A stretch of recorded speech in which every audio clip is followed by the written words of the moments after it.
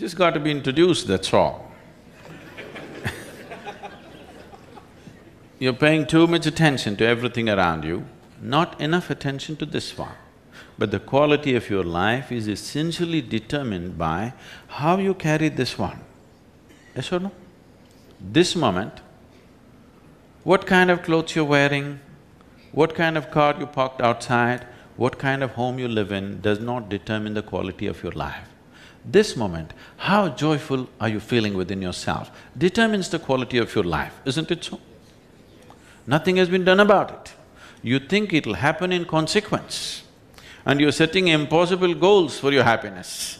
If I have to be happy, my wife should be like this, my husband should be like that, my children should be like this, the world should become some other way. Well, these are impossible conditions you're setting for your happiness and peacefulness. Now that you have compromised yourself to peace, why I'm saying compromise yourself to peace is because a lot of people have given up aspirations for being ecstatic or blissful. If I'm just peaceful, it's enough. Even the so-called spiritual leaders are going about and saying peace is the highest goal in your life. Peace is not the highest goal in your life. If you want to enjoy your lunch today, you must be peaceful. Yes or no? If you're not even peaceful, there is nothing in your life that you can do in a worthwhile way. To be peaceful essentially means this, that you're not messing your mind. To be peaceful means that your system is at ease. You know how to conduct your mind, you know how to conduct your emotions, your body and your energies. You are peaceful. It is not a rocket technology, it is the most basic thing. You have a dog at home, you give him his food, he sits peacefully.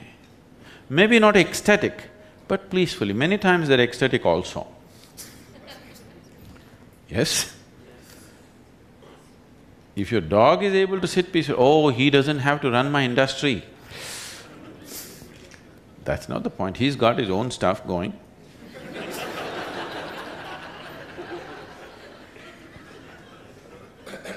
See, it has nothing to do with the external activity that you're doing.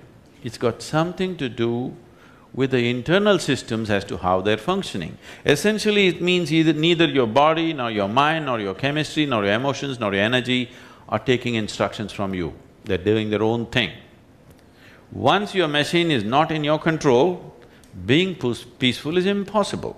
I'll tell you, you get into your car, and now you go there and you want to turn this way, you do this to the steering, it goes this way. Can you peacefully drive this car? Can you? No. Anxiety is natural, isn't it? This is what has happened to your vehicle. It's out of control. You've never done anything to find out where the steering wheel is, first of all. This is not that simple as a car, this is a super computer. Now the problem is most people have not even bothered to find the keyboard. They think if they do this, somehow it'll work. When you're given such a highly sophisticated machine, if you do not conduct it properly, it will cause many problems to you. By accident it's working. I want you to know this is made this way. If you hold your hands like this, it'll breathe one way. If you just turn it around, the very way you breathe, the breathing pattern itself changes in your lungs. You can try it if you want when you have the time. This way, this way. I'm saying everything that you do, fundamental changes are happening in this machine because it's such a sophisticated machine. It's more than a touch screen. If you just wish it, it will happen. When you have such a sensitive and sophisticated machine and you are operating like a blacksmith, then being peaceful seems to be difficult. Peace is not the highest goal in your life, it is the most fundamental requirement. Don't ever set peace as the highest goal. If you do that, you will only rest in peace. You must see, to be peaceful is the first thing in your life, isn't it? If you want to do anything sensibly in your life, if you want to conduct any situation in your life sensibly, to be peaceful and happy is fundamental. Such a fundamental thing is rising to heavens these days.